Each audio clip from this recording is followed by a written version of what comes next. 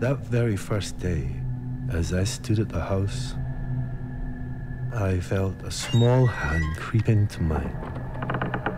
We went there once with Dad. That's Mum, isn't it? And Vanessa. Apparently, she nearly burnt the place down.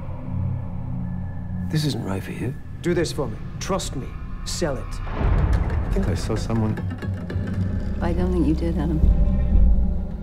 No, she'd been dead for 40 years. Help me. He's in the house, my every waking day. All these years, I've kept you safe. Adam, I can see you. Don't say it, W! Whatever unresolved life dwells here, leave peacefully. It's not the house that's haunted. Are you saying that I made this happen?